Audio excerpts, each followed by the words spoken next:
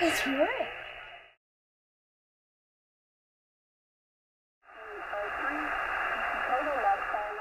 Kilo India 7, Whiskey Juliet Papa. Good morning, everyone. Welcome back to Backcountry Amateur Radio.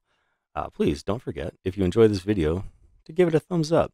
That helps with the YouTube algorithm and promotes this video. All right, so thank you, Radioddity, for sending me this Xiegu x6100 for testing and use, and oh boy, has it been fun so far.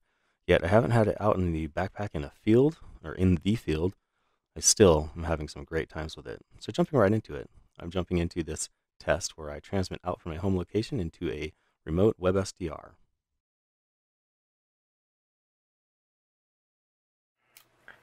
Kilo India 7, Whiskey Juliet Papa.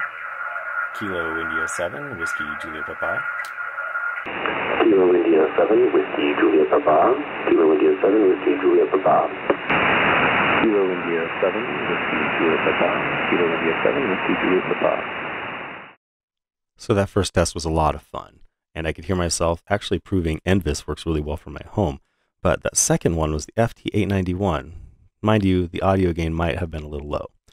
The second one was actually just, I caught a POTA station late at night, and I really wanted to get in there. So here we go. It is Japan Papa. Japan Papa. QSL.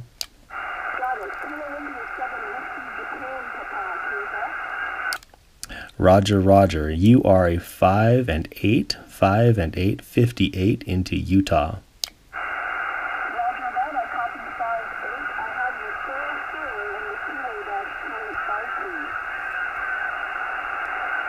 Okay, copy the 4 and 8. Copy 4 and 8.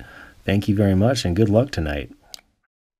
All right, the audio report I gave her, that operator might have been better as a 4.8, but anyway, moving forward, I'll remember that. Let's talk about this firmware update. The firmware update was actually pretty straightforward once I figured out the method, and I probably will do another video just on doing the firmware update on this because I do think it can be a lot more straightforward than is presented in the instructions. One key factor is have the unit plugged into a power source when you're doing the update on the unit, when you move that SD card reader from your computer over to the unit. Just heads up on that, and it'll save you some trouble. But anyway, we'll look forward to doing another video for you on that.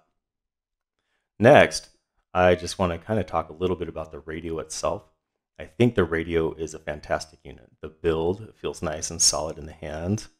And you might hear a little rattle, but that's just the little legs that allow it to prop up on, say, a bench or a desk. And I think that's okay. But the radio itself feels so solid. It feels very good. I will note that some of the buttons might be a little bit crowded, but you can get used to that. The one button that I felt was the most crowded was actually the lock button over there by your frequency dial. That is a little bit close to the dial, so I found that I have to use my left hand rather than my dial hand to lock the unit out so that I'm not messing with the frequency if I move the radio around. But not a big deal. I still have yet to really get into the nitty-gritty with it, but overall, I get great signal reports. The low power, the QRP power level of this is great. I get really, really really excited about the idea that I can carry this around in my pack. It takes up so much less space. It doesn't have a cooling fan. It's a little bit less permeable than my 891. Not to mention it has a built-in battery and a built-in tuner and a built-in SWR meter. It's got all these cool features that make it so great for being portable. And the tuner is a 5-to-1 tuner. So if you've got an end-fed random wire, and if it's got the proper length wire, you should be able to tune that for most frequencies you'll be using with this thing. What a great little portable radio. At any rate, I'm going to let this play out. The audio that you're hearing in the background is actually an incoming signal, an operator from Slovenia who is working DX into the United States. Okay, are you copy? Sugar 52, whiskey, okay?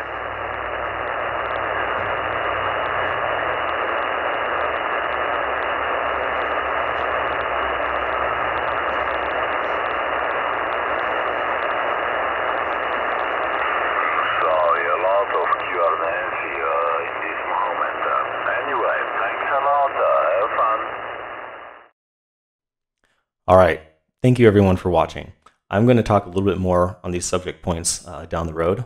Portable operation, digital, the firmware updates, the build quality, onboard battery, and SWR sweep, and a couple other things.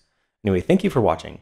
Please consider supporting this channel by giving the video a thumbs up, subscribing, and if you'd like, you're more than welcome to buy me a cup of coffee. And all these links are down below. And I'll post some links down below of some other information on this radio. See you on the next one. Happy trails.